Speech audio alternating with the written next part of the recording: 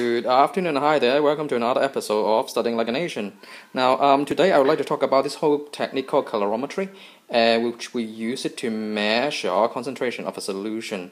Now, on my bench right now today, you will see a bit of potassium permanganate that was generously prepared by Mr. Gensch this morning.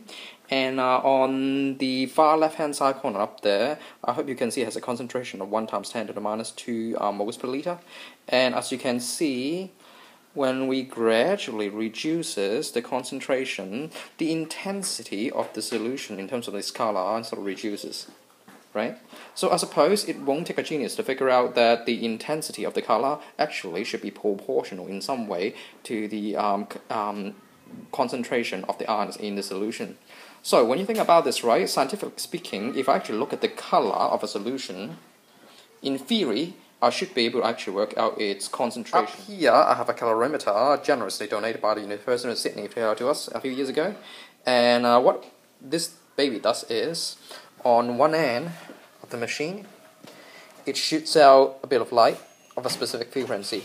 And for today's investigation, we'll be set at 520 nanometers, which is a pink frequency, right, through the solution. Yeah. And on the other side, you have a detector, right? And it will measure how much light managed to passes through the solution. So think about this logically for a bit, right? Imagine that if you have a very highly concentrated solution like this bad boy up here, all right? When the pink frequency light encounter the solution, most of it will get absorbed and not much will get through. But what if I reduce the concentration into something that looks like this guy up here?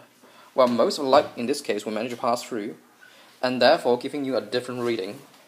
And the reading that we get, it's measured in terms of absorbance. In other words, the percentage amount of light actually being absorbed. The higher the absorbance, I hope you can appreciate the higher the concentration of the solution. So let's get the experiment started by inserting a sample in the colorimeter. So, Zeinab, can you actually grab the vial there for me? Yeah. What's inside? Clear solution, or in this case, this is distilled water. Yeah, so therefore in this case, the concentration of the potassium permanganate will be 0. Yeah? So the way it works, like I described before, you get a light beam coming through from here, through the solution, and then go to the detector, right? Yeah. So the vial needs to be squeaky clean. Yeah, make sure there's no fingerprint on it or whatever, because that can actually influence the amount of absorbance. Yeah. So just give me a wipe. And return the thing on.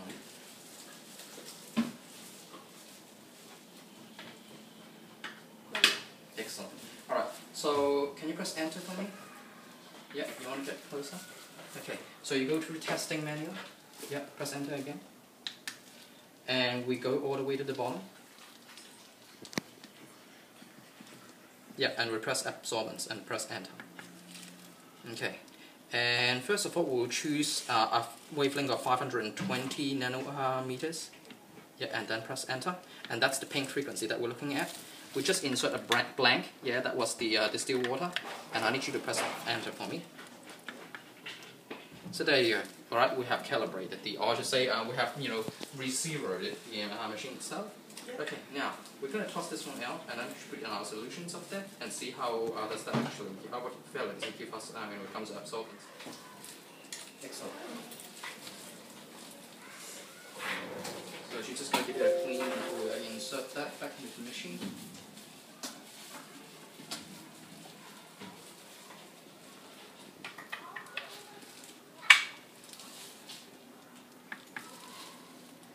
Beautiful. Okay, I've taken the data collected by Zeinab earlier on, and I convert that into this beautiful graph up there.